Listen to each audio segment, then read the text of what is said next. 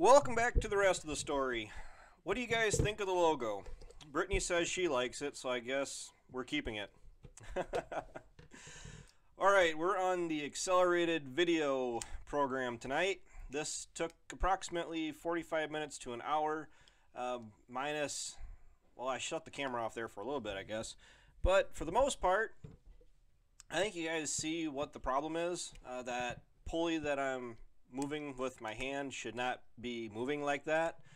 The bearings that hold it in disintegrated, and the problem that we had was, and it goes back to basically since I was a kid, is, well, every farmer will say it too, that you can't really, you can definitely count on things to blow up the night before you have plans, and that is exactly what this corn silo did. That's where we're standing here.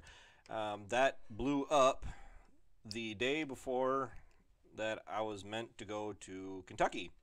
So it's been busted for, well, at the timing of this video, it's been busted for about 3 days. Our cattle are still getting fed, don't worry there. All we did is we pulled one of the gravity wagons out, filled it full of corn, or put some corn in it, and we're feeding our calves that way. So it takes a little bit more effort to get them fed, but you do what you gotta do. So what ended up happening is the inner bearings, you see Ryan's checking to see if it's not any more oil in it, but it's pretty well drained out. And what happened is that these bearings have been on this, in this gearbox, for basically ever. In the history of my life, unless Dad has taken it apart or HarveStore has come down and worked on it before today, this week, this has never been worked on before. This is the first time that this has been taken off, and it came apart for the most part pretty easy. We had a few instances here, well, like the pulley I'm trying to get off the end of that shaft. It was literally hanging on by the very end of the shaft, and I ended up not getting it off until we got it back up to the machine shed. But the problem with that was I was using the pipe wrench, putting it on the end of the shaft. I know, big no-no. But originally, you can see the silo up above behind the motor is open. You see I'm resorting to violence. Don't worry, I get a hammer later on. I'm not using just a crescent wrench.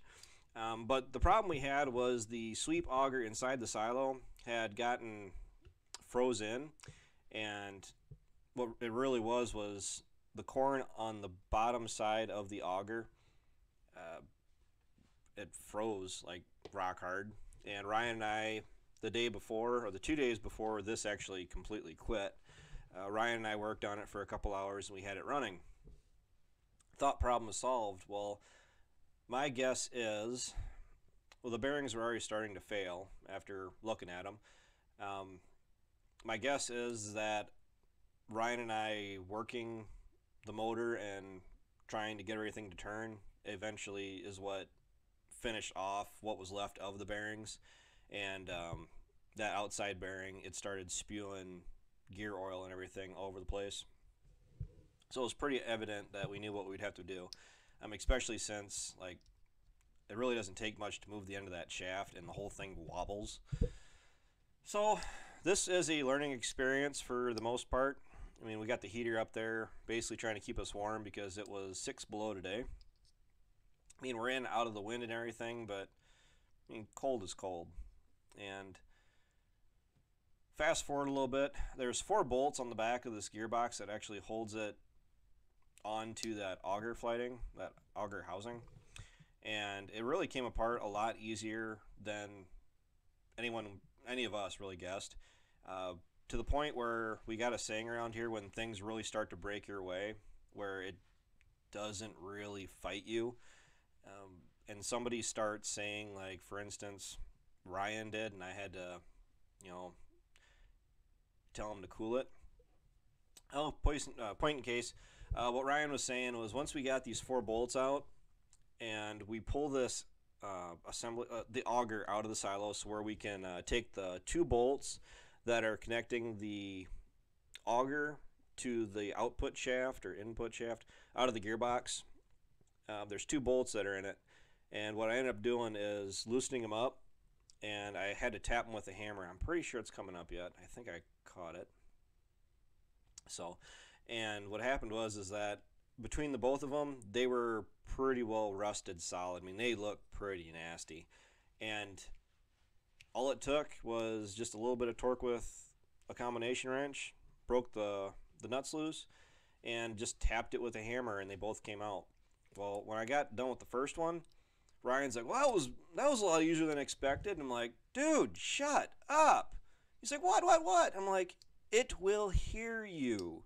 Now, not saying we're superstitious or nothing, but that is something that you will catch us doing if you're actually had a fly in the wall listening to us working on this different stuff. I mean, the semi also, I'm sure it's been said plenty of times.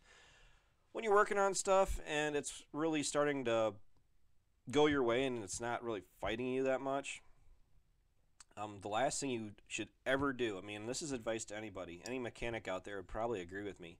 The last thing you do is start celebrating before the job is done.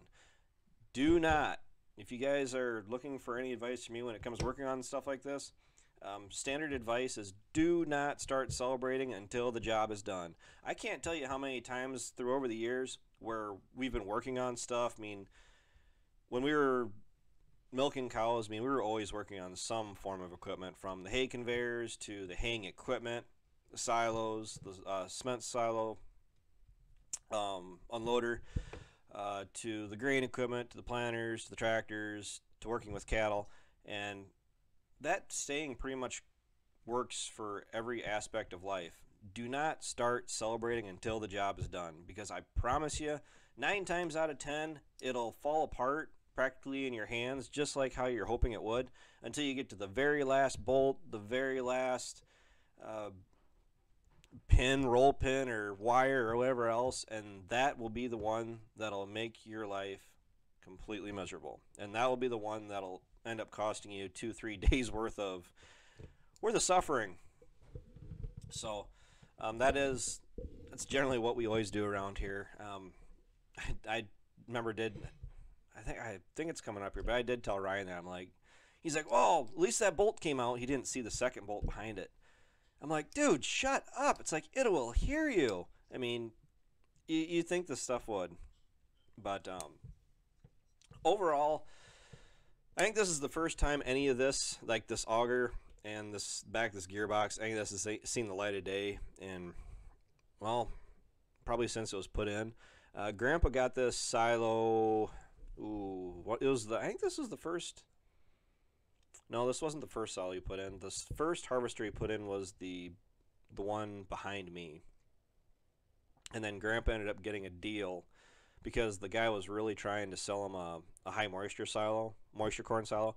And Grandpa got a deal where he got the silo, the unloading auger, but then the roller mill underneath, that was extra. And Grandpa actually got him to throw that in. And also with the price of the silo, because remember Grandpa said that the guy was really trying hard to get a silo sold.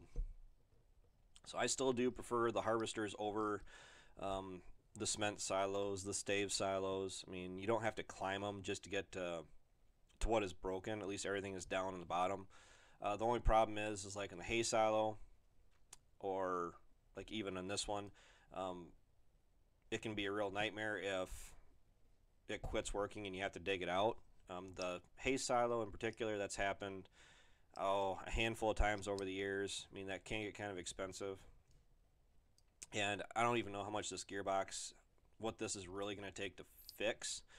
I did talk to the local HarveStore dealer service center area, I don't know what you want to call them. They changed names from the last time I actually talked to them. I mean, it's been a few years. And the current options are either we go get the parts, we fix it ourselves, or we drop it off, they fix it for us, or which the guy was actually kind of recommending, was we take this up, we drop this off, get a core credit, and we just take a reman. And seems how this one has been here forever. I mean, the other bearings that haven't fallen apart yet, are probably fixing to. I mean, when you've gone to this much work to take it apart, we might as well replace all the bearings that are in it in the first place. And this wasn't the original plan of pulling this auger out to this point, but as you can tell, it was cold and I really didn't have much desire to mess around, so I ended up just pulling it completely out of the silo. And we were able to take it up to the machine shed and finish tearing it apart. I don't have any shots. This is all I have. I don't have any shots of the inside of the gearbox. It looks pretty nasty. I mean, we changed the oil just a couple years ago, but it's evidently something we should be changing almost like every 6 months. So I'm going to pull that out. I'm going to show the camera up the silo here so you guys can kind of see in, which you really can't see much of anything. Ta-da! And stay tuned for any future videos on this project. I'm really not sure what I'll have, if I'll even film it going back together, but all I can say is, guys, I'm willing to try. So thanks for watching. Take care, take it easy, keep in touch, stay warm. We're under the threat of another severe snowstorm, so I'll talk to you later. And now you know the rest of the story.